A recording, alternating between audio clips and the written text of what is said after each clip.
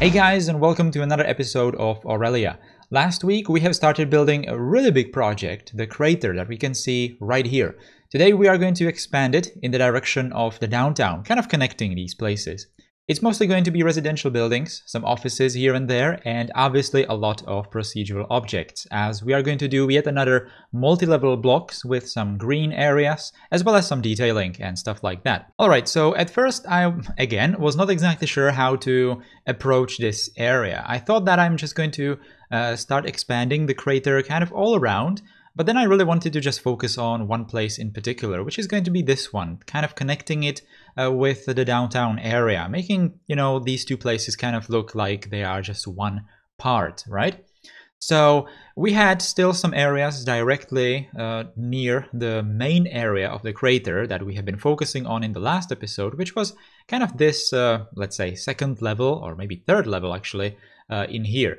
So I downloaded, well, actually I already had these from the previous episode, those different brick Dutch buildings, I think, and they really do form really nice rows like that. They are obviously made for that. So I used them and created those little like first layer of blocks, let's say, in this particular place, and then on top of them I put these different looking buildings. I had to use a lot of procedural objects again, that's probably no surprise at this point, because I really needed to customize the sizes of these buildings, especially in the first layer. So I'm not really, in this video, I'm not really showing like absolutely everything that I'm doing in here. I decided that I'm just going to use the footage from, some more interesting parts of the build. I'm no longer showing, at least not completely, like putting down like the fake surfaces, like the grass and all that, because, it's mostly the same thing all over again. So just doing these shots of the most interesting parts. Like, for example, customizing this office building, I think it was originally, into that little, again, like a sub-level, sub-layer of that particular block of buildings. And then using the same thing in here as well to put it on the corner of that. Now in here, you can see that I also built those little roads that go inside the blocks, but they are dead ends. I'm just having them there to kind of give the idea that there might be some kind of an underground parking lot or something like that. And again, customizing the entrance like this with those fake office buildings to make them work.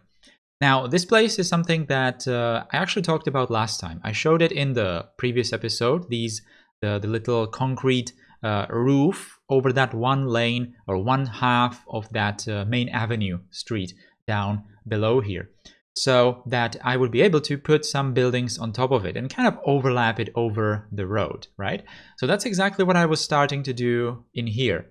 I used these, I think Swedish buildings, and I made them into procedural objects for a good reason, because I had to get rid of the foundation block. Every building in this game, if you place it down and the model touches the ground, then the game itself kind of prolongs it, down deep underground, kind of. So if you, for example, move it and raise the building up, you still have some kind of a foundation block or something. So I obviously had to get rid of it because, there's the road underneath these buildings. So that would not look good. So I changed it into procedural object. And then you could have seen me putting some like weird looking green cubes inside of these buildings. And those are actually my newest additions in the workshop. They are like a blank buildings that you basically assign a function to them, residential in this case, and just put them somewhere. They have an entrance, like a, how do you call it, door marker, and you just put it there and people are, going towards it. So the building kind of looks like it's working. I think this is actually something that, I've been talking about in the previous episode. Someone even suggested it in the comments like a long time ago. Now this place I'm really proud of. This building in here perfectly, absolutely perfectly fits that tram road. The building is having like a first like an entrance block, let's say, which has a wall that's angled at 45 degrees, which is exactly the same angle for this railroad, compared to the main avenue below it, it's also, you know, inclined by 45 degrees. And this building just fits so nicely. I also put this elevator, the pedestrian elevator there, and made it functional as well. And there's going to be a tram stop directly on this tram bridge. I haven't really finished this tram road on the other side of the avenue. There's going to be a nice cinematic shot of this place towards the end of this episode. But this place is going to be looking great, and it's all thanks to that one office building. That's just absolutely perfect for this area.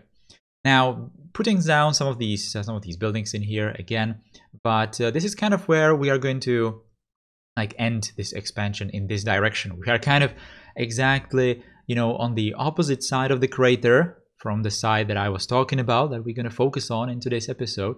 So this is actually something that I just wanted to do on the side here to kind of finish that place where the tram stop, the tram bridge over the main avenue is going to be. So we are back in here, kind of on the opposite side of this this concrete shed roof over that avenue, and we are doing some construction over it. Again, a lot of procedural objects in here, a lot of different residential and office buildings.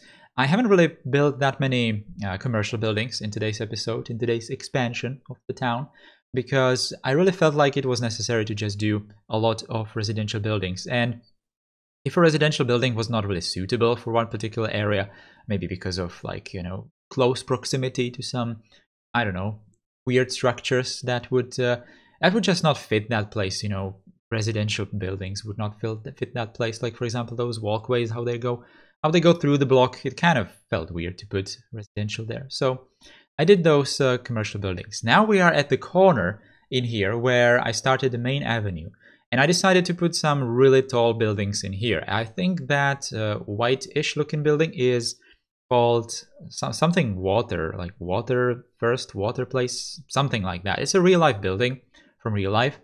And on the opposite side of the street, I put another real life building. Again, don't know the name of it. And in here, I put these really nice looking residential buildings. And I kind of decided to prolong that one part, the longer part of the building, made it even longer, using a procedural version of that first, you know, actual functional building.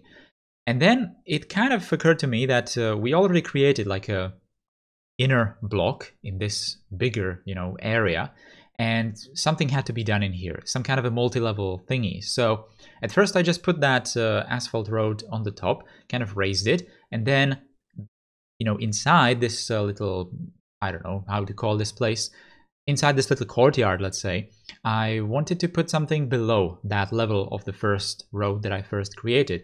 And I thought, you know, parking lot. Let's do a parking lot in here. I know that I don't want to do, I said it before, that I don't want to do many parking lots in this city, at least not visible. But this is kind of like a semi-underground parking lot.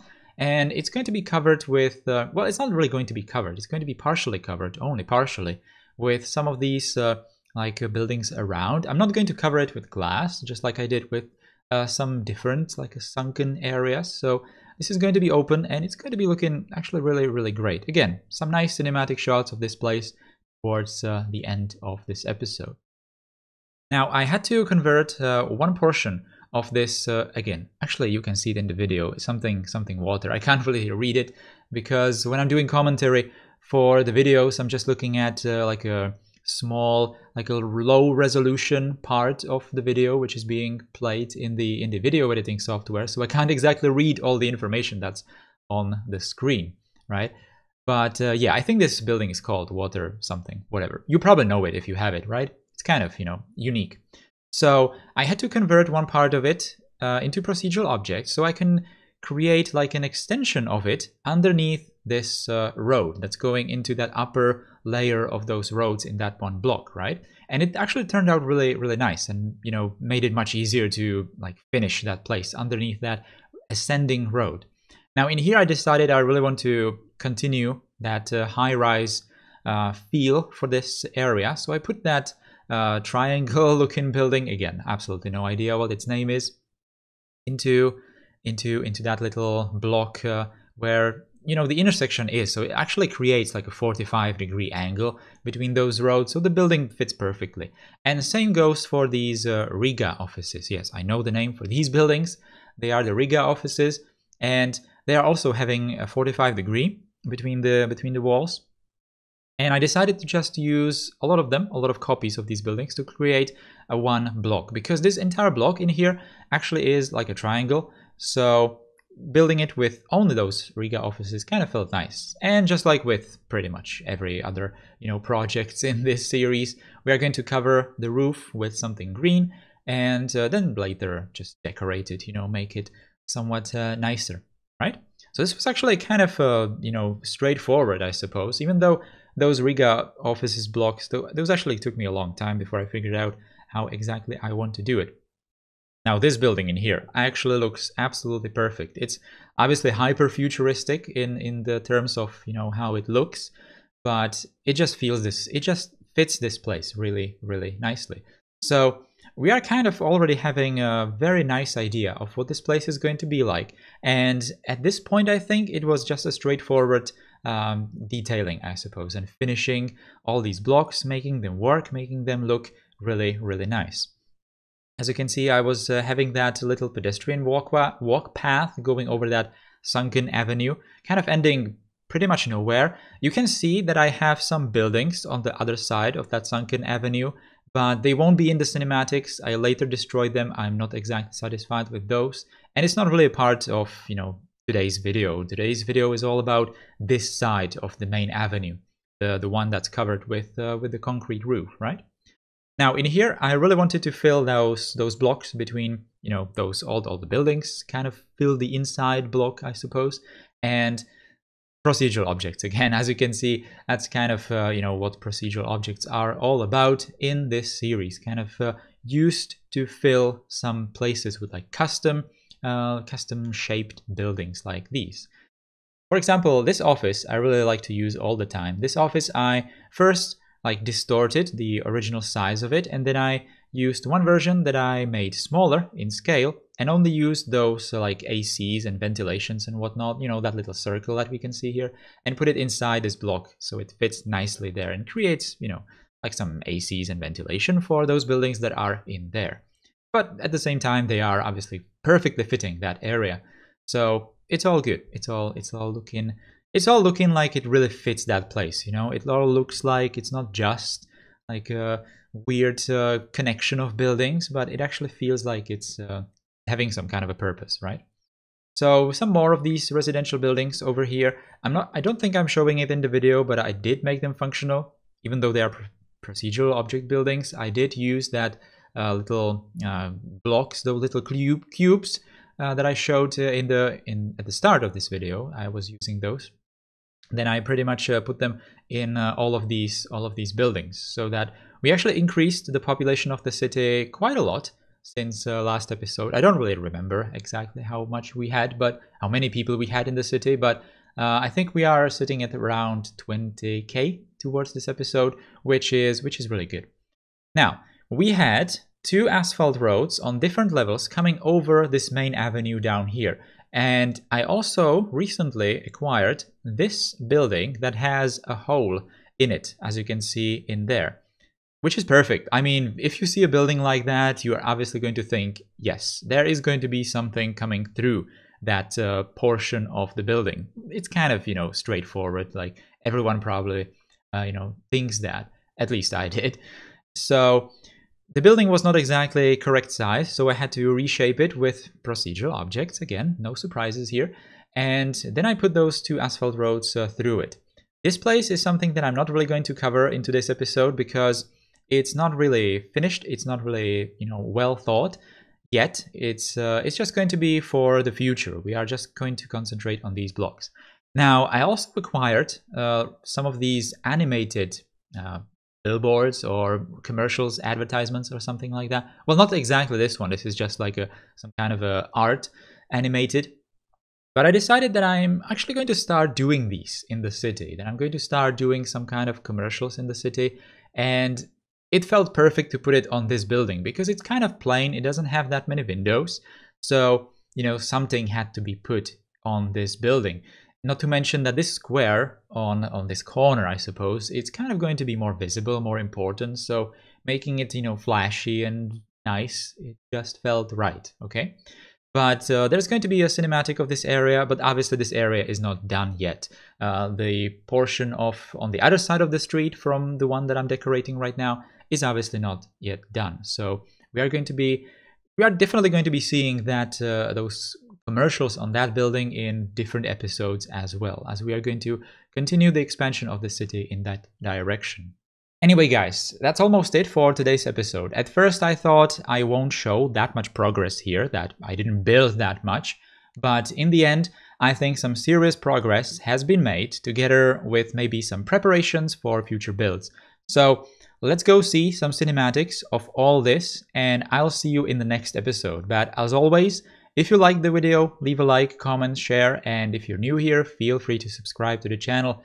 Take care and goodbye.